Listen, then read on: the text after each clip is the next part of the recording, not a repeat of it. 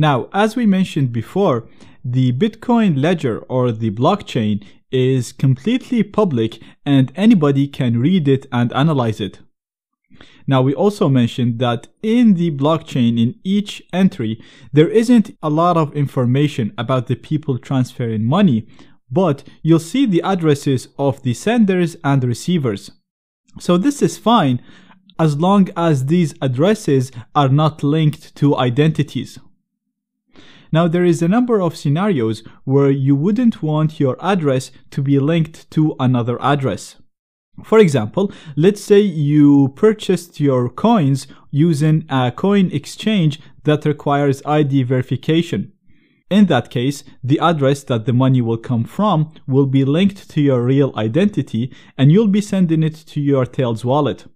That way, if anyone analyzes the blockchain, they'll easily be able to link your exchange address, the one that you used to purchase the Bitcoins and verified your ID with, to the ID of the Electrum wallet that you created on Tails, and that way this address is linked to your identity, and then any transactions you make or receive will be linked to your real identity. Other examples would be if you're sending money to another address that you're not sure if the user is practicing proper OPSEC, or if you're not sure if the user is using his money legally. We can't really know what people do in their personal lives.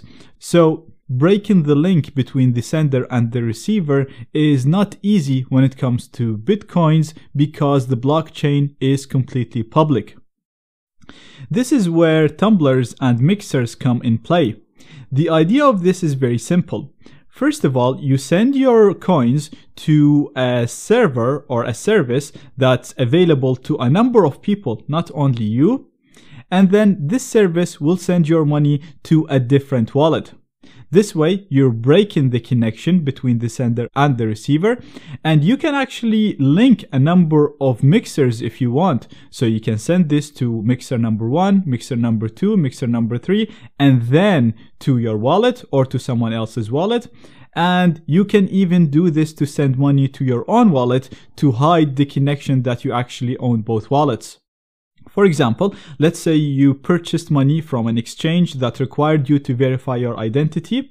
You transfer that money to a wallet in here. And then, so this wallet will not be linked to your identity, you send the money to a mixer, and then the mixer will send the money or the coins to another wallet that you control. And this way, it is very difficult to link the transaction that happened here with the transaction that happened here. Now, the way mixers mix the coins differ depending on the mixer that you use. So some of them will literally just randomly select an equal amount of money that you sent from their own wallet and send it to you. Others will be mixing the money that they have with different exchanges and send it to you. There is others that will literally sell the money or the coins that you give them in coin exchanges. They'd use crypto stock exchange to buy coins and then send you the new coins that they bought. So again, making it very, very difficult to track.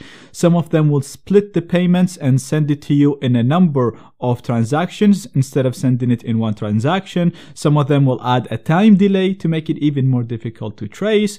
So there is a lot of techniques that can be used, but the whole idea is the same. You send the money to the mixer and you wait for the money to arrive in the second wallet. Now, because there are a lot of mixers, I can't really cover all of them. You can simply look in DuckDuckGo or Google or any of the other search engines that I showed earlier in the course for Bitcoin mixers and see all the options that you have and see how they work and compare them, and then use the one that's most suitable for you. But in this lecture, I want to show you 3 examples that are slightly different from each other. Therefore, they can be useful in different scenarios. Now, all of these mixers have a darknet and a clearnet address, and if you scroll down on all of them, you'll see both the clearnet and the darknet addresses at the bottom.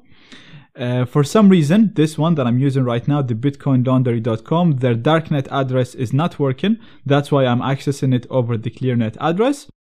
Now the cool thing about this one is it's actually very cheap. It doesn't charge you any fees. You only pay for transaction fees, but it doesn't really do a lot of complex operations when mixing the coins. You literally send the coins and then it sends you coins back into the other wallet, breaking the connection between the sender and the receiver. The next one is BitMix. The way this will work is you send the coins and they store all of the coins in one wallet. They mix the coins in that wallet and then they give you different coins into the second wallet. Now these guys do charge a little bit more, but again, they're fast enough. I should have also mentioned that BitLaundry is pretty quick. It's pretty instant, so it's much faster than a lot of other services. Now you should keep in mind the more complex the mixing process is, the longer it takes to get your money, because obviously there would be more operations involved. This leads us to MixersTumblers.io. This is the most expensive service between the three, but it is the most anonymous because when you send the coins to them, they don't simply just mix it and send it back to you. They will use this to buy crypto from stock exchange and then send you brand new coins that they bought from stock exchange and from investors. Now with this, the amount that you receive can also be split into a number of transactions. A time delay can also be added to make it more difficult to trace these coins and link them between the sender and the receiver accounts. Last but not least, I should also mention that there are a number of mixers that are related to darknet markets, such as Helix.